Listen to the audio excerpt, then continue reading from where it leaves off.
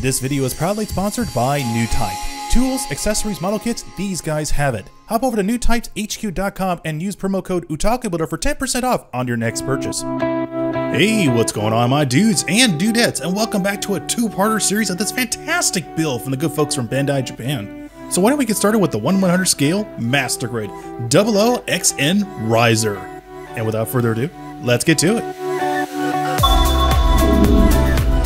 Hello and welcome back, my dudes and dudettes, to a two-parter series of this amazing build from the good folks from Bandai. And if this is your first time to this YouTube channel, welcome.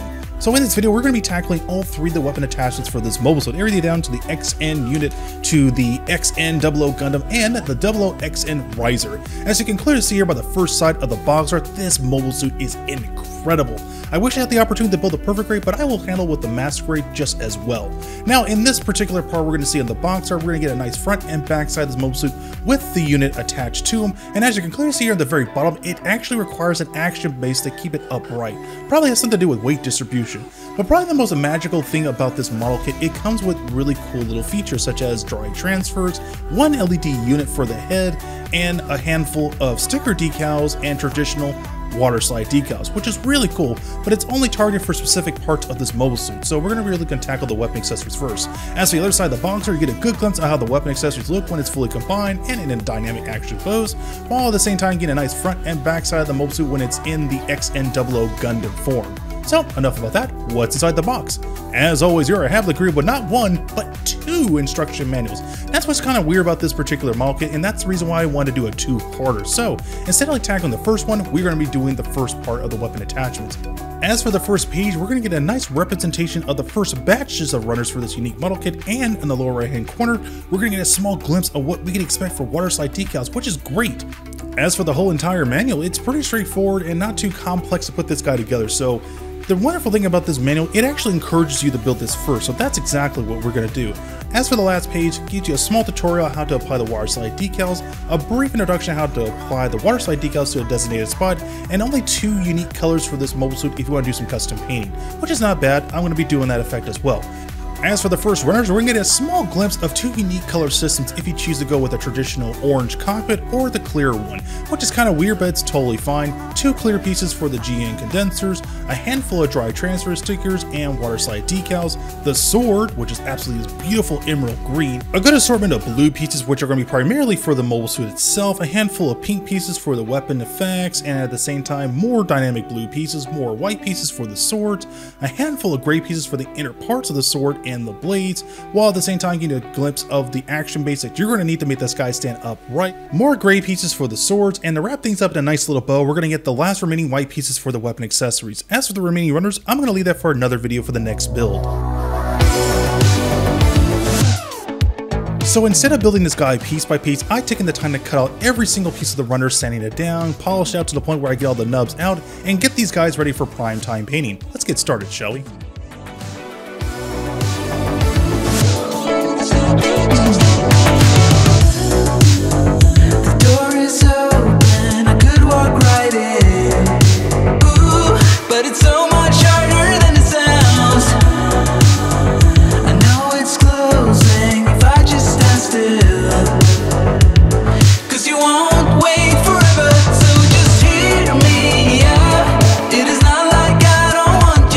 Just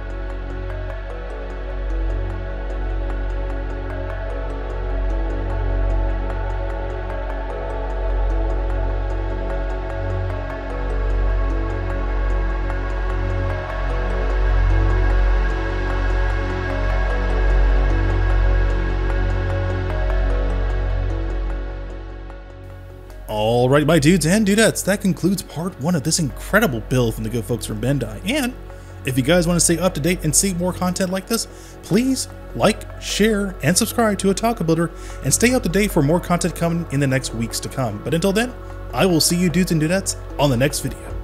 Take care.